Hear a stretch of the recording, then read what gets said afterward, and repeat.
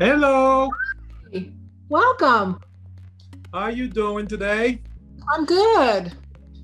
That's I'm Liz, great. I'm Liz London. I'm the founder of Art for Your Cause. I'm so excited to meet you. Congratulations. Thank you so much. I, Thank you so much. I'm excited. yes. You have a beautiful piece and it's very powerful. Thank you. Thank you. How long have you been an artist? Um, I studied art while I was studying architecture. Oh, you're an That was architect? so, yes, I'm a trained architect, but I'm not practicing. Uh-huh. I'm more doing construction management instead of designing. Okay. Well, that's So important too. yes. It's because I could not do the creative part was very hard for me because I used to tend to be very a perfectionist. Oh, yeah. So that was bad when it comes to designing because you can never be so perfect. Yeah. But you can actually do that in construction because it's physical. You can actually control that better. So I studied that during college, and I never practiced until very late. That in 2007, I decided after I met my wife, I decided I'm going to sketch her face so she can fall in love with me. Oh, that's a great idea. You So need I to give did. lessons on that. Yeah, so I did that, and she was excited, and she kind of have me, we start going to museums and together and so on and so forth, and she loved that I can draw. I'm not just a regular guy. So cool. So I went back to my artwork and I started painting again and so on and so forth. And then I was just doing it as a hobby for a long time. In 2010, I was doing a construction project, and the owner of the building, I just asked him, can I do an art show in the commercial space? That's and great. He said yes. So I did an art show, and I continue doing more art show. Every time I have a project, construction projects, I make sure if they have a commercial space, I get to do a pop-up. Oh, that's great. So I was doing that from 2010. And 2015, my father was sick, and he was, he was, he always introduced me to his friend as my son, the architect, all the time, never the artist. So on his deathbed, he told me, it's time you be your own person, forget me. You don't have to be an architect for me or anything like that. Follow your dreams, do whatever. And when he told me that on, let's say, April 29th, April 29th, he told me that. And I was working for this developer who also have a commercial space. So I just told him, I'm renting the space. I'm gonna get a studio, a real studio, on a commercial storefront, and they tell me yes. Wow. So on May 1st, I went to sign the lease. May 1st, he died. I didn't get to go home on time to tell him that I have a studio. Oh no. But I know he knew. I know he knew it, I know he knew it. Yeah. So I operated the studio since 2015. In 2018, I get a bigger place. Wow. Where is this located? Where are you? It's in Harlem, New York. Oh, fantastic. Yes. My gallery is called the Underground Gallery. Cool. So you still have it? I still have it. The landlord been very kind to me during the pandemic. The only conditions we have is if I don't go, although he give me an alternative space to work, which I'm still doing because I'm doing a lot of construction work for him, construction management work. As long as I don't go in the space, I don't have to pay rent. So it's crazy because this week gonna be my first week that I open back. Congratulations! You know? You week. Yes. You won a contest and you get to go back to your studio. That's really cool. You know, so I'm opening back up. Actually, Friday is going to be my first day where I'm going to have visitors come because I have to reinstate my insurance. Right. Mm-hmm. You know, because I put a hold on it during the pandemic. Mm-hmm. So on Friday, we're going to I'm just going to open. But my space is not really a gallery model because I do a lot of open studio. Mm-hmm. So it's an alternative space. My model is it's a working studio where people can come and see me working. Uh-huh. Okay, and when I'm having solo exhibits or for me or other friends of mine, I'll remove everything from the space, put them in storage, and turn it to a real gallery setting. Well, that's wonderful. You know, so you're really improving the community. So actually, right now in the location I am in, on 2018 when I opened it, I was really the first person in there doing that in that area. As of last year, we have 3 more galleries open. That's fantastic. You started in the area. That's wonderful. You know, and we're hoping there will be more so we can turn it into a destination. Yeah. And it's because it was very hard for me to get people to go to my space. Yeah. When there was no other place to go.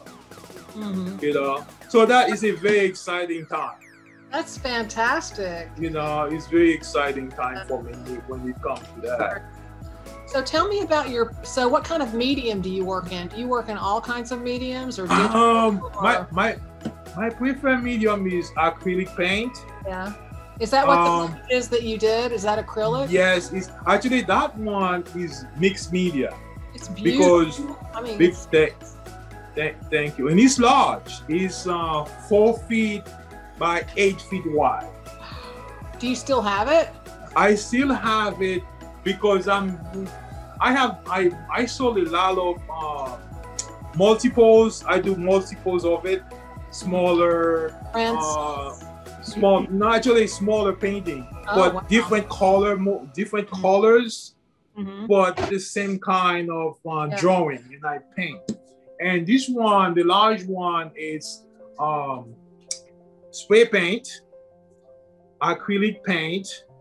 And I also, because this painting, I want it to be so huge and so people can really experience it in different ways. I use industrial caulking for the lines. Wow. So it's like 3-dimensional? It's like 3-dimensional. Oh. One of the best experience I had with this painting is that this couple coming with their son who's blind. And I told him it's okay for him to touch it. Yeah. And he touched it, you know, and his reaction was, and I guide his hand, I said, this is the eyes. Yeah. And when he come to the chin, he said, oh, he got a chin on. Yeah. You know, I follow his hand and so on and so forth. So that was a very exciting thing for me when it comes to this print, you know. Right. So it can be experienced not just visually, but you can also touch it, you know. So that was very exciting. That's wonderful. So tell me about what prompted you to create this piece. Piece. It's very striking and very emotional. He is. 2 reasons why I did it. One is because of the political environment that we were going through. And when did you create it? When did you create it? It's during the election. Wow, the last one? The last election. Wow. No, the one before that with Mr. Trump. Oh, yeah. Okay, so So my idea was to use it as a promotion to remind people that freedom is not free. Freedom, you have to earn it. You have to work on it. And you have to vote. You know, to keep that freedom that you have to vote. And for me, especially because I am an immigrant, I'm not an American citizen. Where are you from? I'm from Haiti. Wow. So when did you immigrate? Actually, one of is a complex reason why I'm still Haitian, because all my family are American these days, but my family have properties in Haiti. And it just happened, I was very naive when they said, okay, we're going to give you everything, we're going to put everything on your head, on your name. Because of family history, we feel like if I become American, the government might find a way to take our properties away. Yeah. So that's why I'm still Haitian. But I've been here since 1973. Wow. I've been here since 1973, and we're doing, actually, the family, we're doing things like, actually, we had to put a stop onto it. We're doing a farm co-op where, because we have land, so we have people working on the land. Wow. We help them out. My family home right now is being converted to an orphanage. Yeah. Because we have no plans to really go back. Yeah, so we are planning to actually give everything away, because my family don't sell. Yeah. We don't sell land, we don't sell property, because of the way my great-grandfather acquired the lands and so on and so forth. We never use it as part of money-making thing. Yeah. So we are going to plan. My mother is 103. And that's her last wish, to give everything away. Oh, that's so beautiful. So we are in the process of working all of that out. And so then are you going to go for your citizenship? Then I'll go for my citizenship, because I don't think I'll go back. You know, and I'm married. My wife is American. I'm in the process of adopting this incredible young boy. He's 3 years old. He's American. That's so exciting. So life is, very exciting with that. Wow. Yeah. Well, you just got all kinds of great things going on. I'm working very hard. Super blessed. Because this is the first contest I ever entered.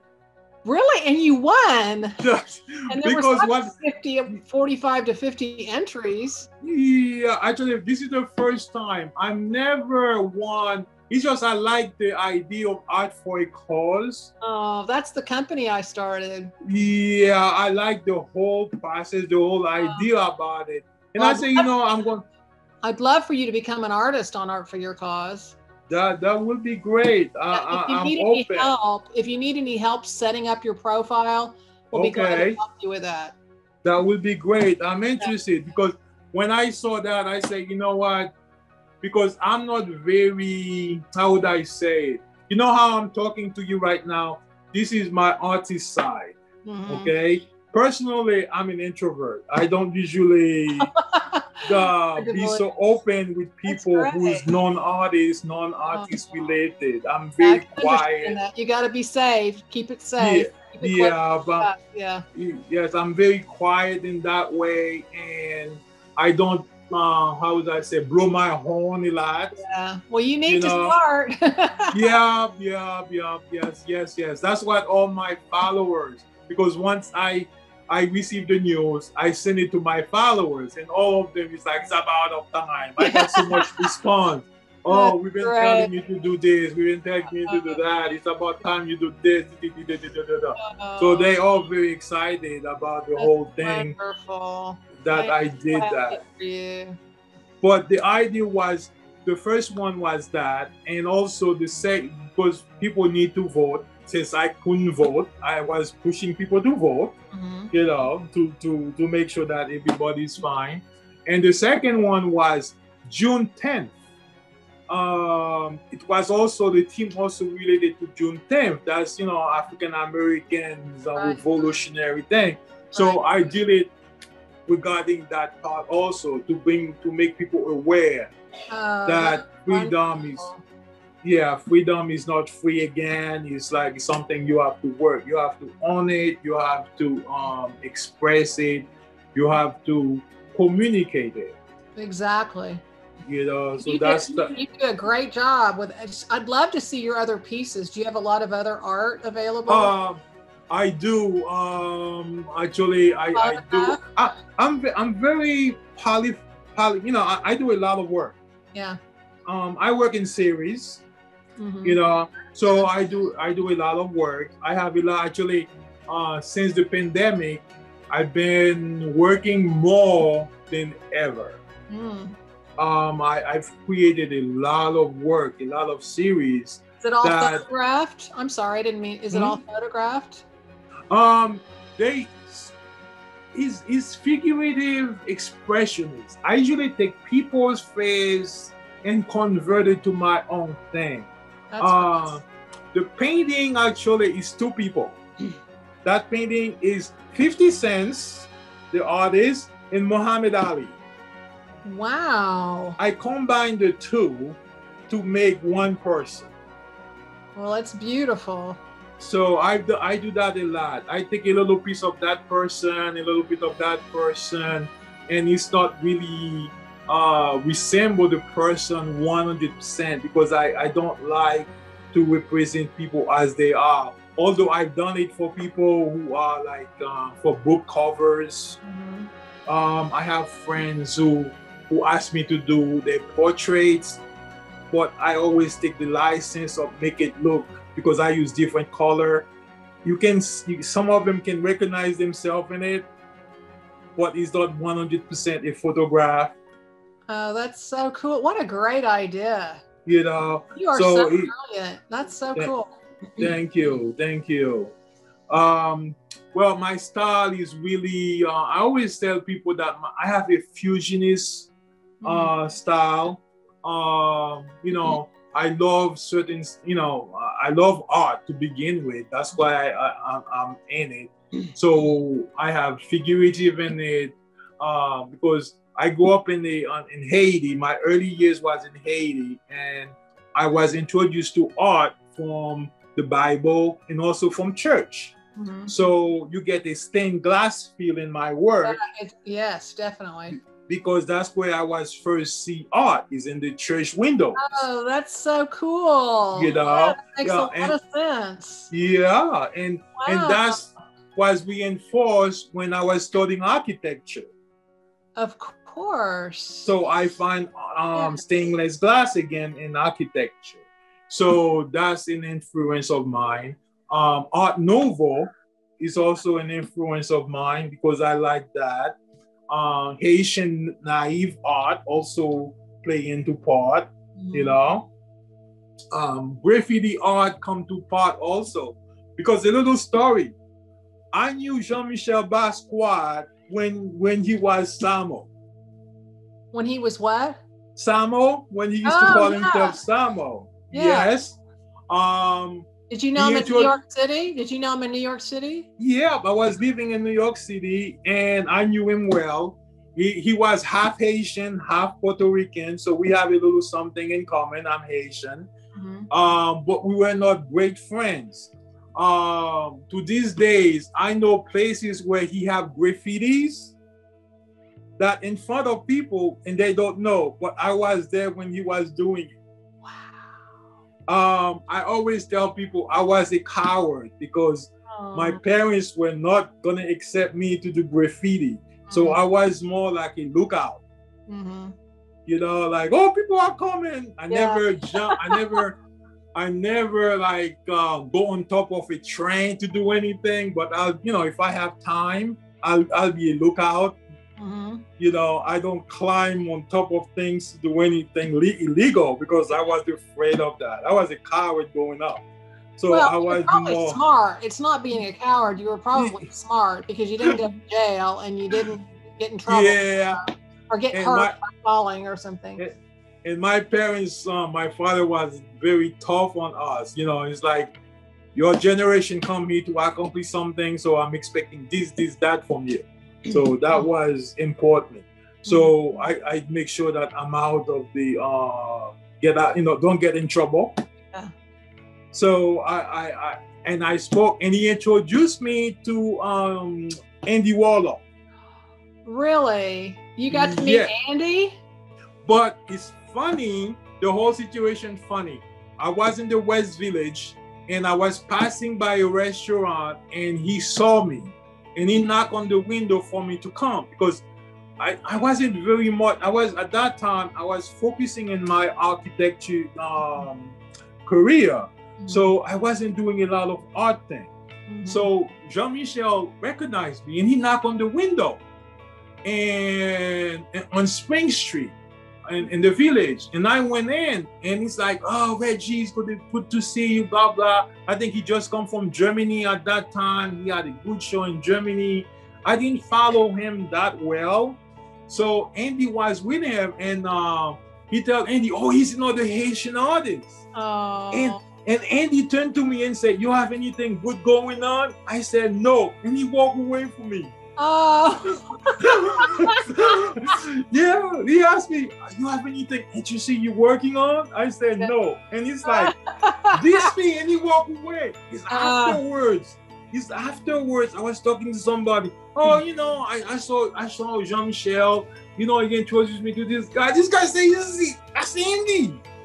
Are you crazy?" I went back to work, and I tell him, Jean-Michel, He was one of my mentors at my architecture job. And I said, "Yeah," and I met this guy, Andy. He said, "Oh my God, it's Andy Warlock. What did you do? Did you kiss his hand? Did you?" I said, "No, I didn't. I wasn't even thinking about that. I was going to lunch. I just wanted food so I can come back here." Oh, that's funny. So he just turned around and walked away. Yeah, he was looking for another pop art moment. Yeah, most likely. Most likely, you know. You had a new Brillo pad, or yeah. And then I met Keith Haring. Keith Haring, so it was very strange. Keith Haring, I met him way after that. He did some one of his friends' apartment. We were doing a design of a building in the village, and I went to an apartment, and I see all of those molding in the apartment have his graffiti things in it. Wow. So I asked the guy,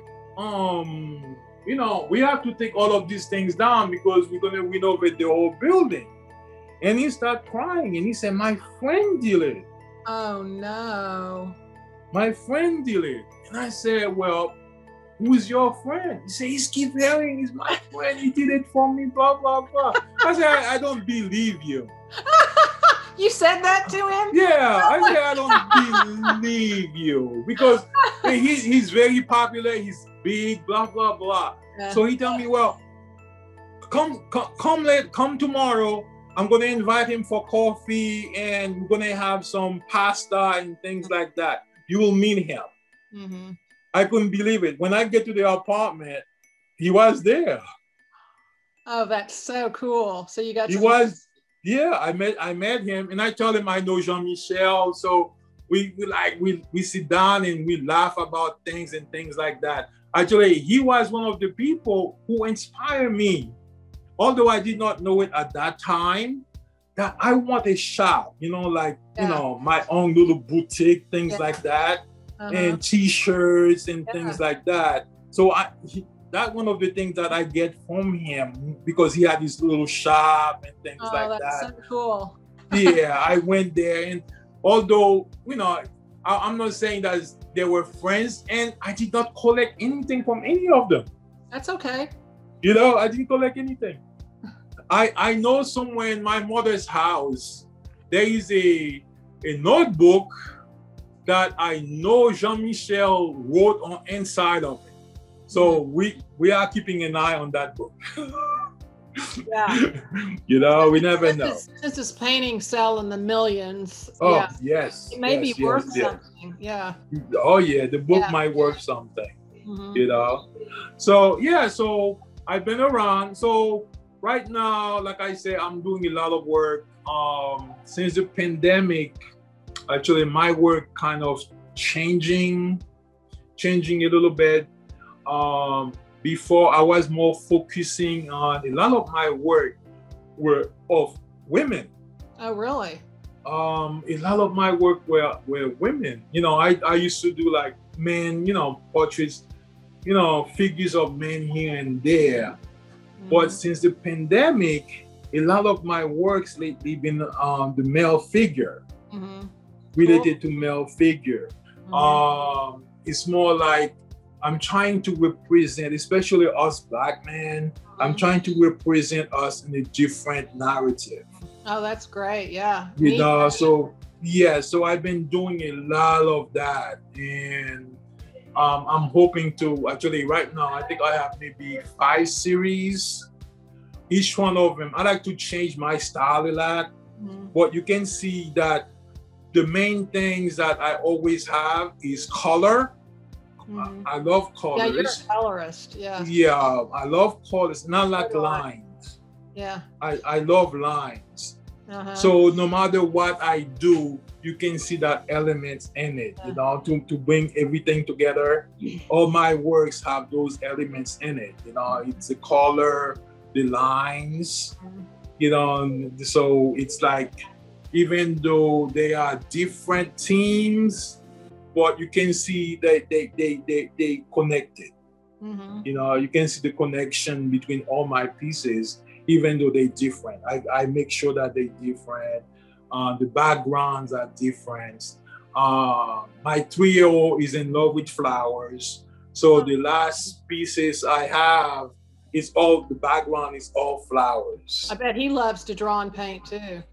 He draw and paint, but I think he's gonna take more like my wife. He's more like a teacher because he's always teaching me something. He's 3 years old. What kids do. Yeah, he's always teaching me something. You know, when he's watching TV and I identify the character wrongly, he'll tell me, "Oh, you got it wrong." Funny. You know, yeah, you know. But I'm looking forward in the next couple of weeks to get this gallery open again and have people come in. I'm working on getting some artists, and it's very hard, for artists to get places to exhibit and so on and so forth. It's a very hard thing. So I'm thinking of doing some during the summer as things reopen. I'm thinking of doing some rapid shows, meaning every weekend is a different artist. That's a great idea. Every weekend, because I have so many people online like, oh, if only I can exhibit my work. I've been doing so much work and I have no place to do it.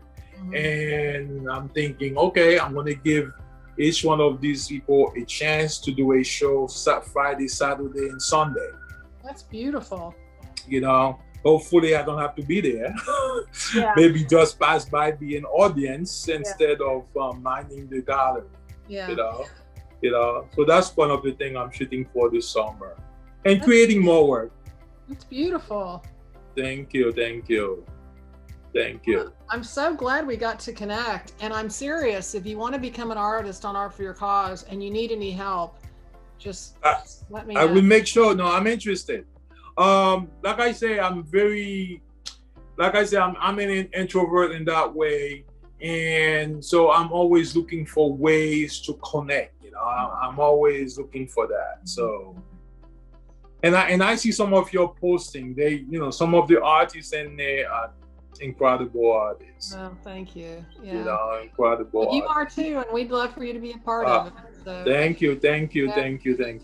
Yes. I will appreciate that. Yes. I will make sure to contact you. The next couple of weeks gonna be hectic for me, but I will make sure that we can stay in touch and we contact so we can do that. Yeah. Fantastic. Yeah. So where are you guys based? I'm based in Dallas, Texas area. Oh, Dallas. Yeah. Cool. Have you been here? I haven't been here, but I have. There is a town in Texas where my cousin is the mayor. Really? Yeah. Yes, he's a mayor down there, and actually, I did a portrait of him, but I never, because I tend to do portraits of my cousins that we go up with, but I never show it to them. You know, I never showed it to them because one of these days I'll do a show family, you know. Oh, and, yeah, that's a good idea. And surprise, you are one of my people. Yes, he's a mayor in a small town in Texas. I know the town starts with the P, Palmetto or something. On top of my head, I cannot remember. He's a mayor down there. It's a small place, but he's a mayor down there. He's an attorney, so he moved down there. Yeah. That's great. Cool. Yeah, but I'm looking forward to continue being an artist. Full time, it's coming. These days I work a lot. During the summertime, I also do a lot of construction management and so on and so forth. But I'm easing on that because the bills have to be paid. You know, art in New York, you know, being an artist is not like you can do that. You know, I don't know too many artists. Top of my head, that's 3 people I know who are full-time artists. Right. That's that's making money, a living out of being simply an artist. Yeah. Yeah. You know. There goes the starving artist myth, which we're trying to eliminate as much as possible. Exactly. Yeah, actually, I always tell my friends there is no such thing as a starving artist. Right. Because of my architecture background and my construction background, I'm like, you can make things, and if you price it properly, it will be sold. That's right. You know, you might think you're giving it away, but if you need that $30, you know, it's not cheating. It's not. A lot of people actually in the beginning, they used to tell me, oh, Reggie's not an artist. He's so commercial. He do T-shirts. He does postcard. If you go to my place, if somebody walk in my place, you like a piece, most likely you're gonna find a postcard of it. It's $5. So, you know, if you get that, and that's fine, because where my gallery is located is not like, it's an up and coming, but I cannot expect the people who never been in galleries, who never experienced art in this way, gonna buy a piece from me for $2,000 right then and then. So I do a lot of $200. You know, they 16 by 20s. Yeah. And some of them are embellished prints where I paint over them again. So that's one of the major sales, is the embellished prints. They know it's a print, but they know that I paint on it. You know, I had a lot of artists who diss me, who tell me, oh, he's so commercial, he's not a fine artist because he have T-shirt, posters, and things like that. It's just now everybody is realizing that that's my way of getting my work out there. You know, it's my way of getting my work out there. I always give people an example. One lady come to my place. She wanted one of my paintings. She could not afford it, but she loved it. So she purchased a poster for $30, and it wasn't even the price. I just wanted her to have something. So she purchased it for $30. Then for some reason, one of her influenced friends found out she liked the painting, and they come in my space and purchase the original, which was like $5,000. Oh my God, that's wonderful. You know, so just from a $30 painting that she loved, they bought her the real one for $5,000. That's beautiful. So now, so if I did not have a $30 paint poster, they would not know how much she loved it, and she's showing them that she loved this, she purchased this. And I think they put the money together. Her friends put the money together to get her the original. Wow. You know, if I didn't do that, then I would not be able to sell the original to her. That's right. You know? Sounds like you're a good salesperson too. Actually, that's what people say, but I always feel like, you know, I like to connect with people one-on-one. You know, I like to know what they like and things like that. And I like to, you know, for me, it's not just the sale of the piece. You know, everybody that ever purchased something for me, I feel like I have a relationship with them. Exactly. You know, I have this patron all the way in Amsterdam, okay, who purchased things from me. And all he does is, a lot of the time, he tells me, Reggie, you have a new series? Let me see all of them. I want to have first choice. That's good. And I'll show it to them, to him, and then he'll purchase something. He'll send me the money, mail it to me, you know? Right. Without seeing it. You know, so that's a pretty great place to be in. Yeah, he's a patron. You know, I have another one in Greece who also purchased things from me. Like every year, he makes sure he purchases something from me. You know, he's a patron and a collector, and all of those are relation. You know, it's relation that you build over time. You know, you just have to be able to connect with the person on a personal level, you know, and you connect. And it's not just the piece, you know, they're buying the story with me, you know. Exactly. The story is very important. The story, why I did it. They like the background. I've been to parties where people who purchase pieces from me, they say, Reggie, you need to come back because I want you to tell people about the background of the piece. You know, so I'll go to those things and people will ask. And then I'll generate sales from these, going to these places. That's great. You know? Yeah. So for me, I'm looking forward. This is a journey for me. You know, every day is a blessing. It is. Get to create, get to connect with people like you, you know, people in the art world and so on and so forth. Yeah. Well, I am so glad that we got to connect, and thank you. Me brought us together. Thank you. Me too. Yeah, and I look forward to working with you. That would be great. That would be great. Thank you for meeting me today. No, it's my pleasure. It's my pleasure.